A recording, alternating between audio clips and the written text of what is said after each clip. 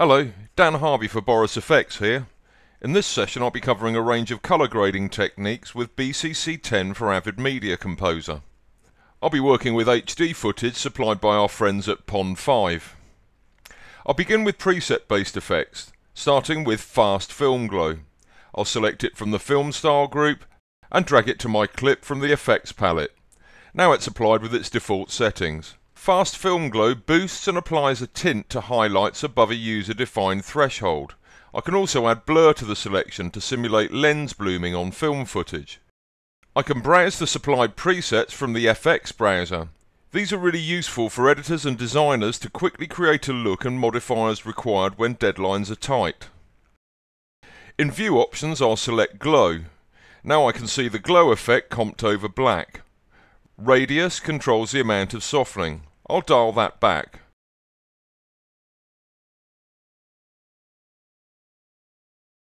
I can adjust the tint colour here and the overall saturation of the effect here. Lowering the threshold makes the effect active at lower luminance levels. Under Extras I can set blending modes and effect transparency to achieve different looks.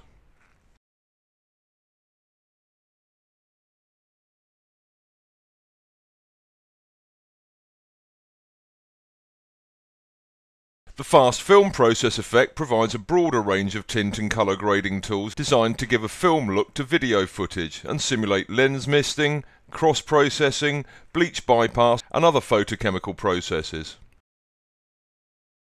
I'll show the FX browser here and try out some presets. Once I've selected a preset, I can customize it as required and store it in the browser for recall later.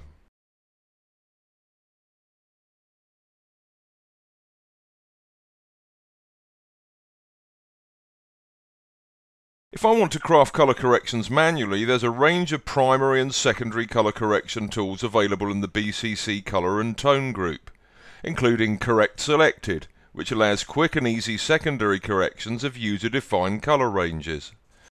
I'll select the vegetation here and use Hue Shift to make it look a bit more lush.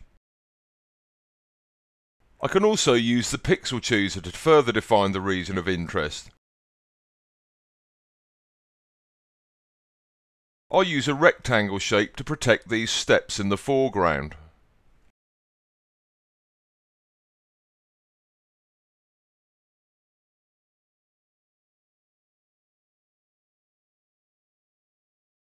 The BCC PixelChooser isn't limited to just the BCC effects. It can be used to isolate any effect placed below it in a composition. In this example I'm going to work with Avid's native Color Corrector tool. This provides a colour grading interface which will be familiar to any editor or colorist. I plan to use further colour correctors later, so I'll drag a copy of the colour corrector to my bin for easy access. First I'll apply primary colour correction to the base layer in order to balance the shot and get a good contrast range. Next I'd like to work in isolation on the colour of the sky. I'll switch to source record editing mode and copy the clip in video track 1 to the source window by using the shortcut Ctrl-Alt-C. Now I'll add another video track and insert the clip I've copied with the shortcut B. Now I'll Alt-drag the BCC PixelChooser to my composition to add it above the colour corrector. I plan to use more PixelChoosers later, so I'll drag a copy to the bin for easy access. By default, the PixelChooser makes a selection according to luminance and outputs a black and white matte. I'll change channel mode to key and switch output to alpha channel, which composites the current layer above the one below, using the PixelChooser matte and mask. I'll sample the highlights and shadows in the sky in order to pull the key, and now I'll show the black and white matte. Next I'll switch to colour correction mode and select the colour corrector layer below my PixelChooser in the effect editor. I'd like to point out that I've skipped a vital step in the workflow here in order to illustrate its importance. Note how my matte changes as I decrease saturation in the colour corrector.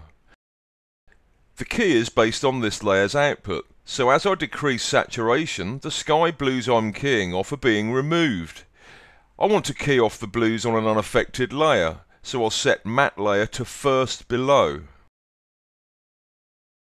Now the matte works as expected on this layer, and I can apply the colour correction to the sky in isolation, without affecting the key input.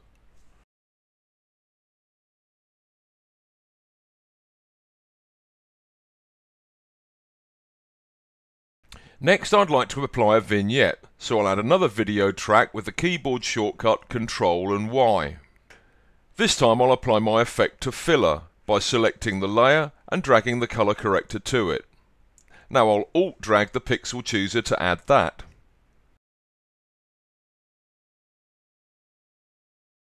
I'll disable the Luma channel and select Oval from the Mask Shape presets. I'll set the size, feather amount and invert my mask. Now I'll go into the colour corrector mode and adjust the brightness. To my eye, this vignette effect looks a bit obvious.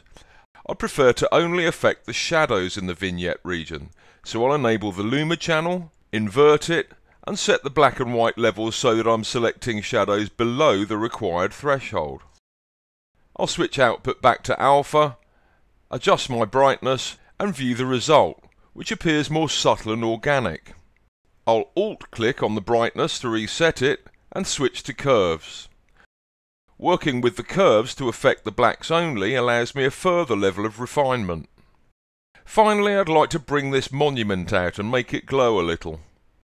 Once again I'll add another video layer and add the colour corrector and PixelChooser to the filler. I'll leave channel set to luminance in order to choose the highlights and tweak the highlight level so that I'm selecting just the brightest highlights. I'll grow the area with choke and add a little blur.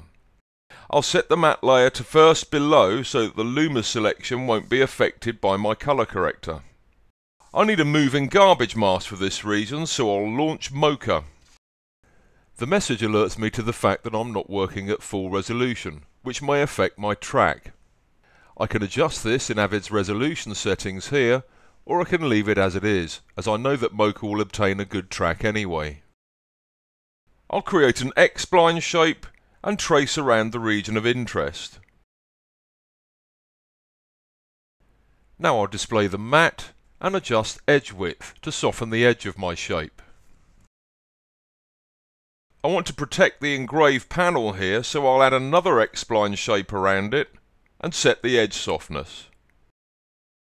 Now I'll change its blend mode to subtract in order to cut a hole in the shape below.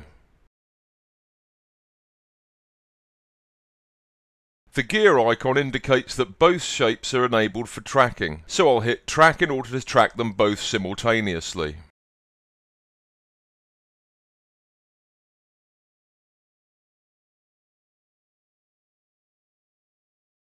Now I'm satisfied with my tracking shapes, I'll hit Save Project and exit Mocha. I'll add a little feathering to the edge of my shape and switch output back to alpha.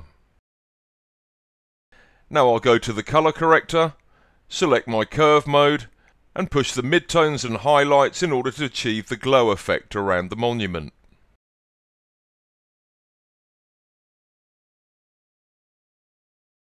Now I'll review the different layers of colour grading I've applied to this shot. Here's the base layer where I've applied the primary grade. The next layer has the sky selection where I've pushed the saturation. Next I have the vignette applied in the shadows, and the top layer has the monument selection with the glow applied.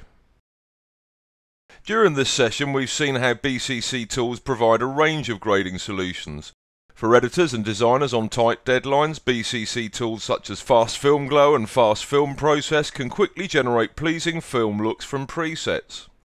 If we want to finesse the grade, we can use the PixelChooser's keying and roto-splining toolset and isolate any effect in our palette, including BCC, third-party plugins, or the native tools in Avid Media Composer.